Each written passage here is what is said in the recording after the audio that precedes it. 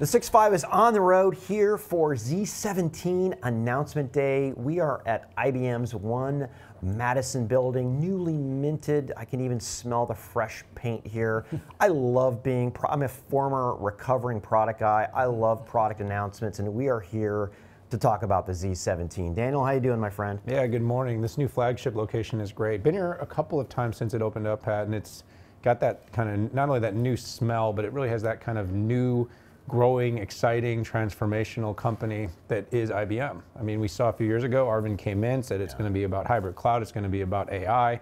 We're seeing it start to kind of, transform this business, this industry, and it's been exciting. So it's good to be here. And yes, Pat, you are an old, historic product guy, and launch days are always a whole lot of fun. Can't get out of my system, for sure. But I can't imagine a better guy to talk about the Z17 than Ross Mauri, General Manager of Z. How are you, Ross? I'm great, Patrick. Thank you very much. It's an exciting day for us. Very exciting. It is, and some people think, oh, the work just starts. Hey, you're done, right? You've launched this thing, but we all know that's not the case. But thanks for coming on the show again. Absolutely. I'm excited to be here. A lot of innovation and effort by my team went over many years to get to this day, and so that's why it's so exciting for all of us and what we're about to unveil for our clients. For sure. Yeah, these launches are really, I kind of was trying to say, like, you're sort of shifting what's going on in the industry, and of course, there's this,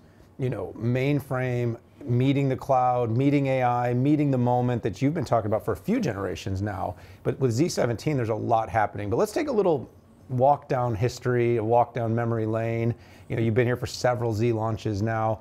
Mainframes still are something like 70% of all the transactions, in the world right now.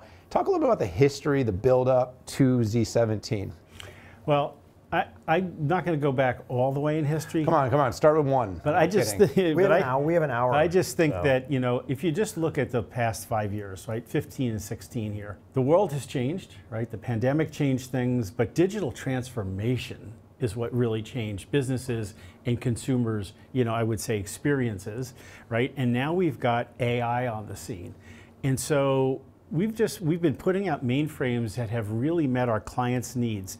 They need super secure, super scalable transaction and data systems. I mean, it's just that basic. Super secure being very important, right?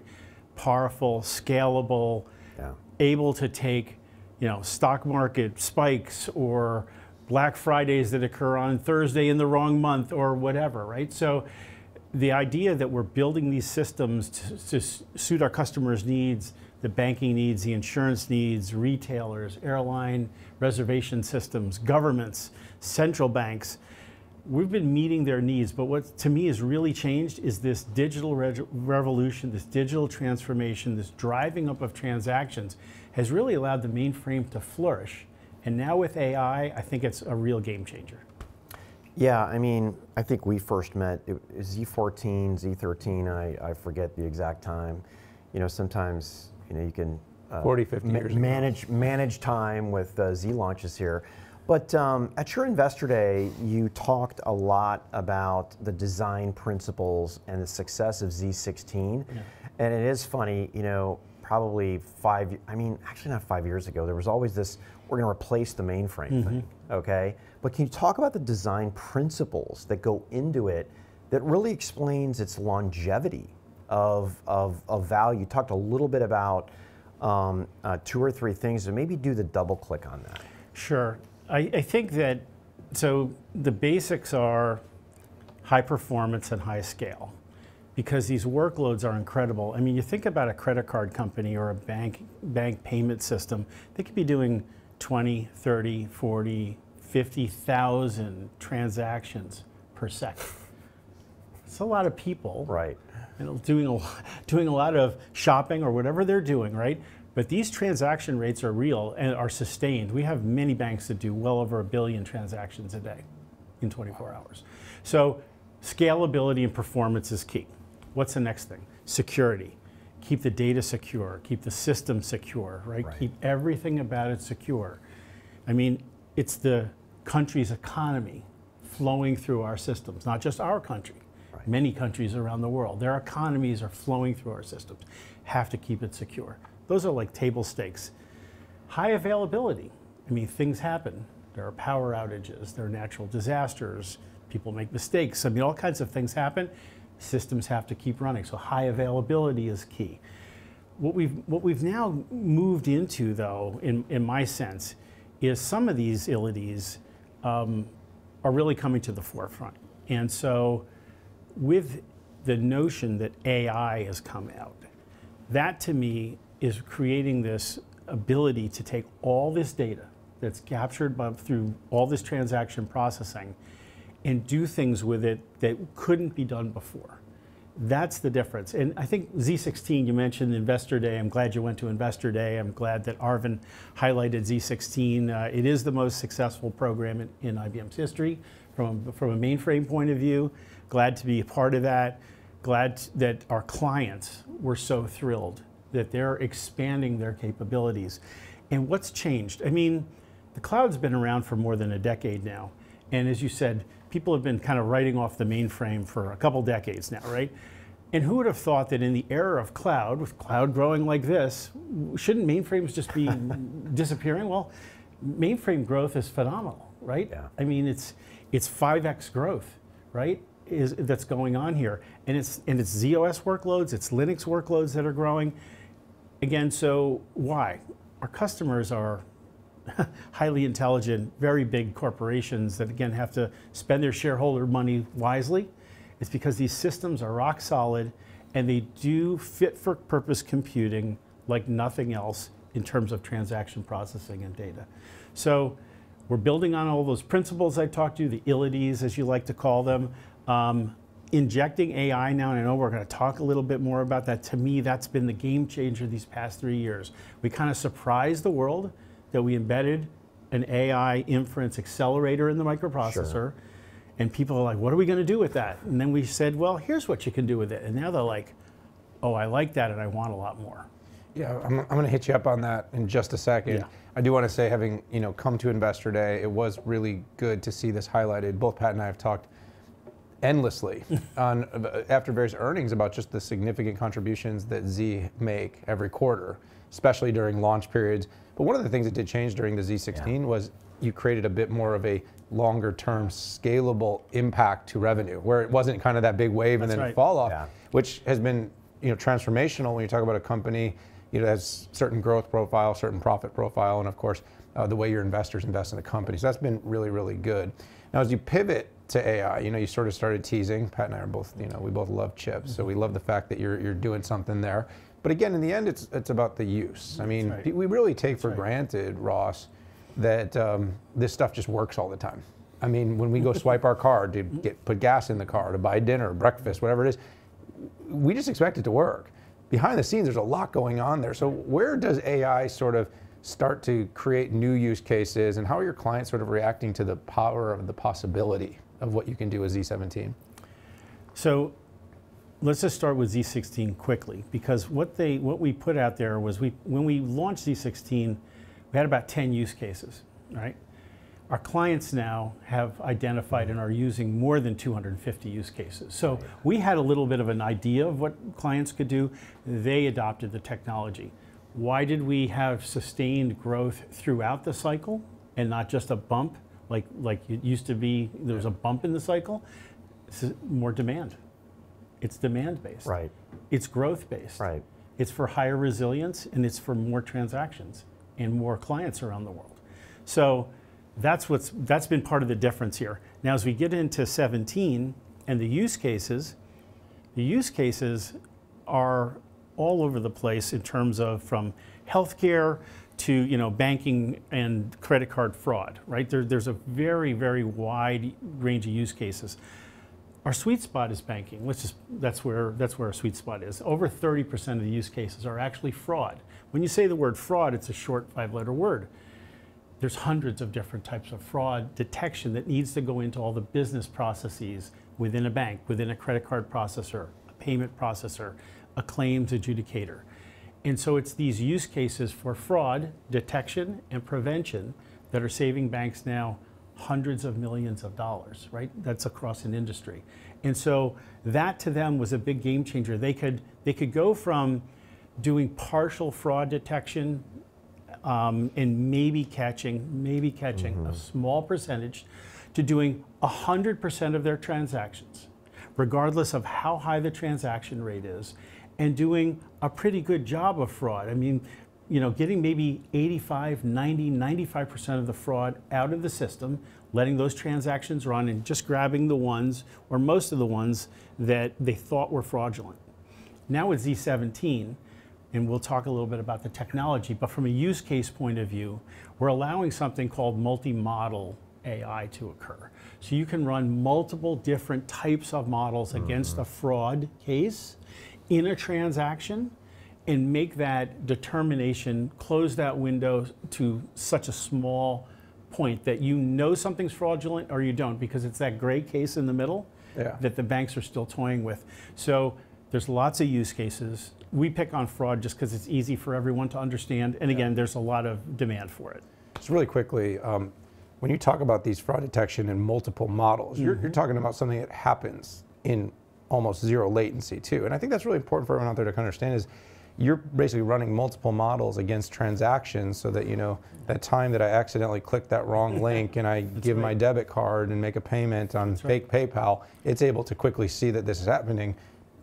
And by the way, thousands, tens of thousands of these types of transactions are happening per second and have to be detected. That's pretty big. I mean, so the new Z17 can do 450 billion inferences a day.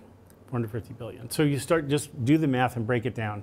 A transaction takes 4 to 6 milliseconds, right? So you have to do the full fraud and all the other processing, might be multiple reads, could be multiple writes, all within that transaction. So all of our AI inferencing has to go on within 1 millisecond to make that whole window whole. Well, there's even legal requirements for that a lot of people just kind of paper over, and availability. Yes, yeah, absolutely. So I think the power of, say, doing a machine learning inference for fraud and then backing it up with a large language model, right? An encoder large language model like BERT or something like, or BERT Large or Roberta, or one of those large language models, and basically doing the fraud 2 different ways and then comparing the results. That's what the banks are looking for us now. We've worked with a number of enterprises around the world that have guided the requirements that drove this into Z17, and we've got over 100 clients right now waiting for us to come out with this multi-model support.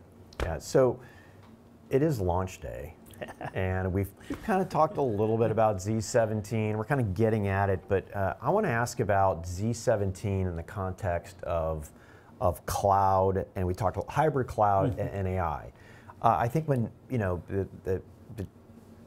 most people in tech, right, when they think of a mainframe, they may not know its hybrid cloud capabilities and really how it fits into this overall IBM strategy of hybrid cloud and AI. Can you do the double click on that for us? I can try. So hybrid cloud means a couple different things. Let me just try to parse it up a little bit. So lots of people think hybrid cloud means containerized system like Kubernetes and maybe Red Hat OpenShift, right? So you have a containerized-based application development where the containers can be transported and run in different systems in different environments depending on the workload characteristics.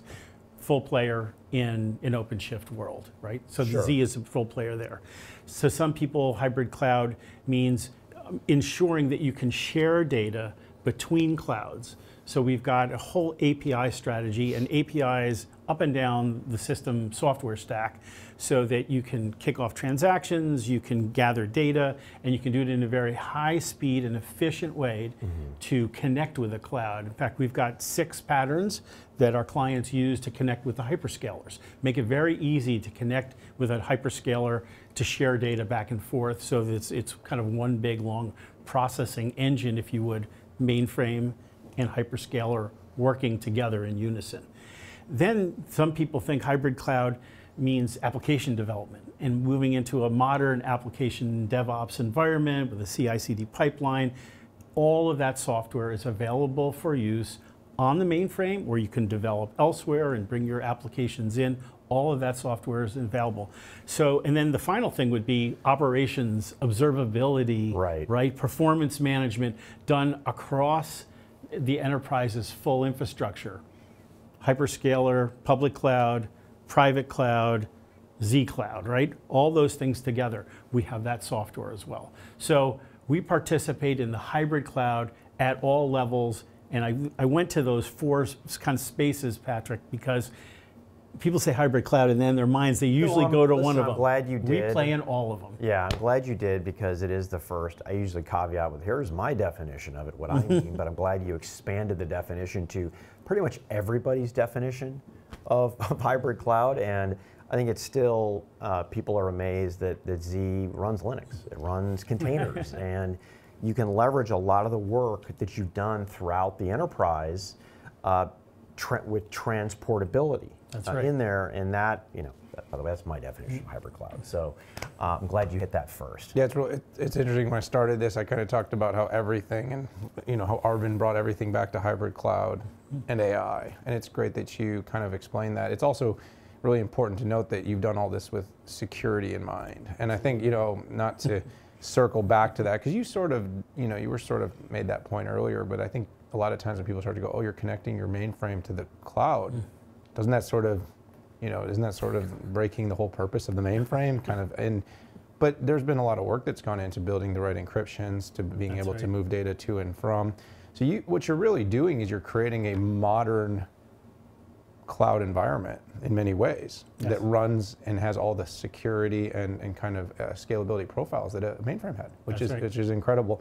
And I mean, that's why 70%, that's why people aren't moving off. And that's why, what are they, those titles that they love to use in articles is some things like the mainframe is dead, long live the mainframe. Like, exactly. We're in one of those I've seen some hyperscalers take a few runs at it, and now we're all friends. They've all face planted. It just doesn't. I know. It does not work. Like you can't move off of it. Ross, we got just a minute left. Sure. Thank you so much for spending the time and covering this with us. Just kind of a takeaway for everybody out in the audience right now is kind of like, what are the one or two things that you really think they should be most excited about as they look to this opportunity to move and to upgrade and to buy, advance, and continue their partnership with Z? I think the biggest thing is we mentioned machine learning and predictive AI, but on this mainframe there is also going to be generative AI for assistance and assistance running agents. So think of chatbots, the most advanced kind. So not only will we be doing on the mainframe with its security and its robustness, right, and its RAS, traditional machine learning, but we'll be doing generative AI. Things like Watson X Code Assistant for Z, or now the new Watson X Assistant. A whole new way for a system programmer, system administrator to be able to deal with the mainframe, to be able to set it up through a fully modern interface. And the old system programmers like me, gray hair, but especially for the new generation that wants to come in, that learns differently, wants to get on board in different ways than perhaps I did in the 80s. They want to do it in a much more online, ask questions, do things manner. They can do that. So I think the power of AI in generative AI, again, with assistants and agents, is going to be fully unleashed. And we've got some specialized hardware now in the mainframe to enable that at performance, scale, and with security. Yeah. Well, Ross, I want to thank you so much for joining us. Big day. I know you're excited. T-shirt on. Yes. I might tell them to. I want one of these. Yeah, we're gonna get one of these. Silicon nerds, right? Yes. Hey, it's good. Hardware's cool again. It is. It's great to be in that period of time. Infrastructure's cool. I always thought it was. I always thought chips were cool. Just had to get the rest of the industry to come along. Well, we called it semiconductors would eat the world, and here we are. I know. Ross Mauri, thank you so much for joining us on this launch day. Congratulations. What a moment. My pleasure. Thank you, Daniel. Thank you, Patrick. Thanks. And thank you, everybody, for tuning into this episode of the 6.5. We are on the road here at IBM Z17 launch day. Hit subscribe, join us for all of our great content and coverage here at the event, and of course, all of the 6.5. We appreciate you being part of our community. We'll see you all later.